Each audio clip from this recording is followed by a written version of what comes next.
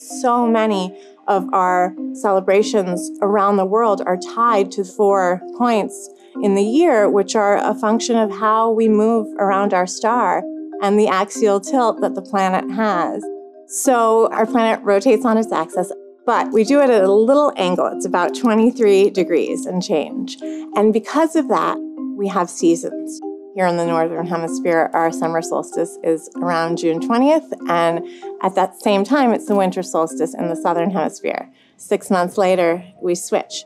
The points in between those extremes are the autumn and spring equinoxes. Holidays like, for example, Easter, Passover, Nowruz are all tied to the spring equinox. There's so much symbolism in traditions and ceremonies. They're almost like these performance art pieces. It's this way we can communicate these larger ideas that everyone understands.